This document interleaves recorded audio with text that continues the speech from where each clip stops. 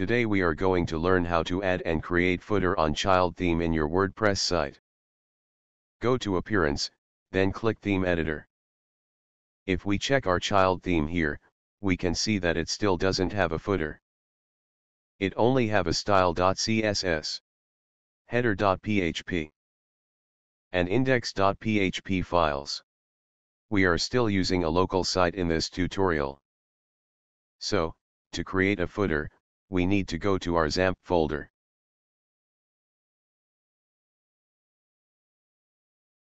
Then go to htdocs. Find our WordPress files. After that we need to navigate to WP Content, then Themes. Then we need to open our parent theme folder. In my case, it is the 2021 theme. Find the footer.php file.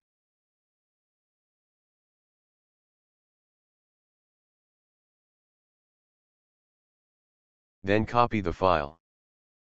Head back to the themes folder, then go to your child theme folder and paste the footer.php file you've just copied. Go to your dashboard, then refresh the page. As we can observe, we now have a footer in our child theme. And that's how you create and add a footer on your child theme. Thank you for watching. And subscribe for more videos.